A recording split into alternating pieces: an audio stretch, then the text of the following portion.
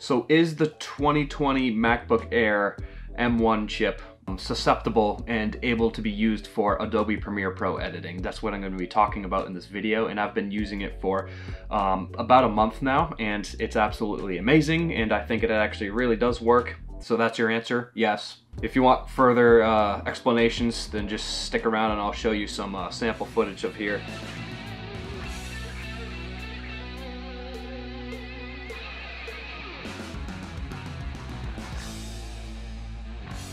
My old computer, a 2013 MacBook Air, I used to use my editing on that. It was my old computer, which, by the way, I'm giving away for free. But I'm gonna start hosting a giveaway when I reach 1,000 subscribers, so please subscribe if you want to be a part of that contest. But I'm not gonna host the contest until people are subscribed. I've been using my 2013 MacBook Air for a lot of my videos, and unfortunately, it has been very, very slow. It's not built for fast, heavy work, and it's an excellent computer. I mean, I love MacBooks, but it wasn't built for, you know, these heavy Adobe Premiere Pro editing, and, you know, I had multiple tabs open, you know, when you're doing Photoshop and Lightroom and After Effects and Premiere Pro.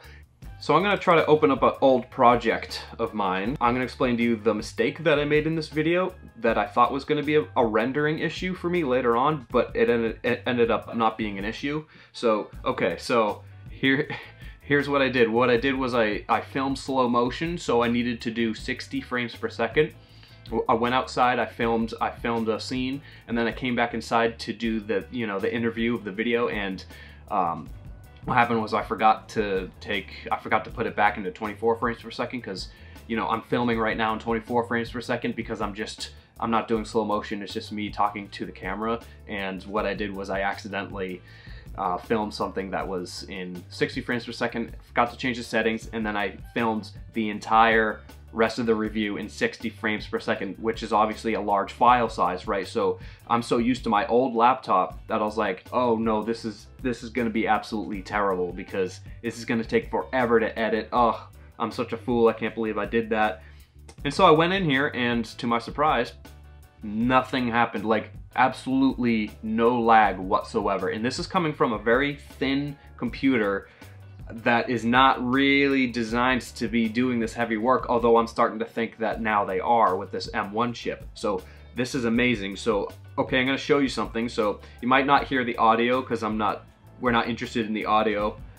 I'm just playing this right now. This is my old video that I did a couple weeks ago. And so this is a file sample, and you can see how large this file is. This video ended up being about 6 to 8 minutes long.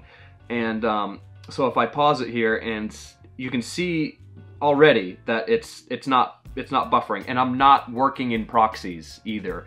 This is all raw, right off the camera, and I just dropped it right into Premiere Pro because apparently this doesn't need proxies, so I'm not working in proxy files. So these are all raw files, so they're big sizes, right? And if I play the play button, you can see that there's almost, you know, it takes a couple seconds for it to play, but I think that's normal. And so yeah, even scrubbing, you can see there's no skipping or lagging, which is amazing for a MacBook. And so let me go to, okay, so this is the interesting part. You see how right here it says the playback resolution is 1/4 of the quality. I can put it on full. I can actually put the quality on full with 60 frames per second on a little MacBook Air, and if I press play, absolutely no lag at all, and it's in full resolution. I mean, if I was doing this on my old laptop, the one that I'm giving away for free, it wouldn't crash it, but it would just be absolutely horribly slow. And this is a very big improvement, and I'm so excited that now I get to edit so much faster just because the M1 chip is helping me. You know, there's no fan in this thing, so maybe that's Apple's version of showing off that they don't even need a fan in order for the CPU to process this insane information. And I would have this open, guys, I would have this open, and then I would go here. Here's what I do. I would use YouTube once in a while. Let's say for some reason I forgot how to do motion tracking using Adobe After Effects. So I'll go on YouTube or something. If I drag this window, all the way to the right, now I have this open.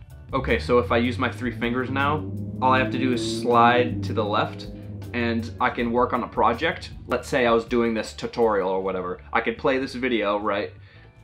This guy's showing me step for step how to do it. And then I could go over here and then let's say, I mean, I'm in Premiere Pro right now, but I'm using After Effects. I could go in here and actually go back and forth, and so while my computer is rendering all this 60 frames per second and full resolution, I'm also using the internet and playing a video that's what, probably, you know, the HD, it's quality HD 1080p resolution while I'm going. So I actually like to go back and forth with Windows and use tutorials. I could open Lightroom and After Effects and Photoshop, and this thing, just look how fast this is. It just absolutely doesn't care what you throw at it. All these things are opening in like seconds, and this isn't something that I'm used to, right? Because I've had my 2013 MacBook Air for, well, that was like 8 years ago, right? So I've had that open for so long that I'm so used to its speed. I forget. I don't know what the core is on the 2013, but as strong as it was, it wasn't strong enough and it wasn't fast enough for me. The speed in which you edit really matters because it just makes your workflow so much easier and so much better when it's faster and your CPU can do all this work.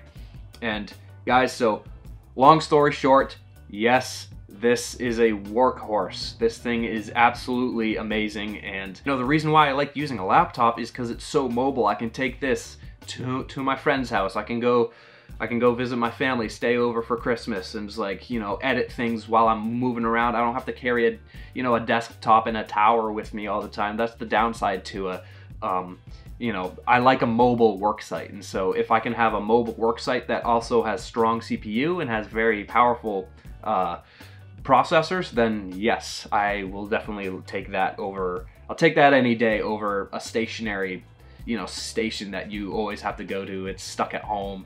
It's not very mobile.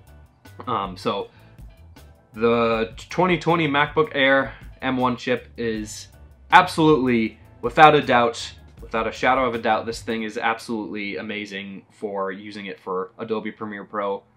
Alright guys, that's going to be it for this video. If this video was of any use to you, please just hit that subscribe button. It helps me and then it helps you, so I don't see why not. And so I'm going to be sticking around, so please see me for the next video. I'm going to be doing a review of the iPad Pro that's coming out soon, so I already pre-ordered it, so stick around if you want to see a review on that. I'm going to also be doing some in-field testing with that too, so I'm pretty excited about it. Okay guys, thank you so much.